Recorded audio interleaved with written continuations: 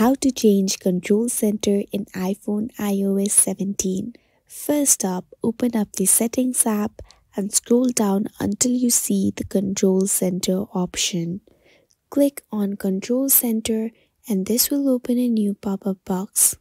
Here you can see a section of included controls and a section of more controls just below.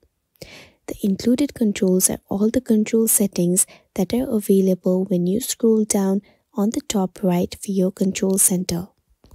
You can also make necessary changes to your control center upon your wish. You can remove some of your included controls and also add some of the more controls to your control center. To remove a control, swipe left of the specific control and click on Remove.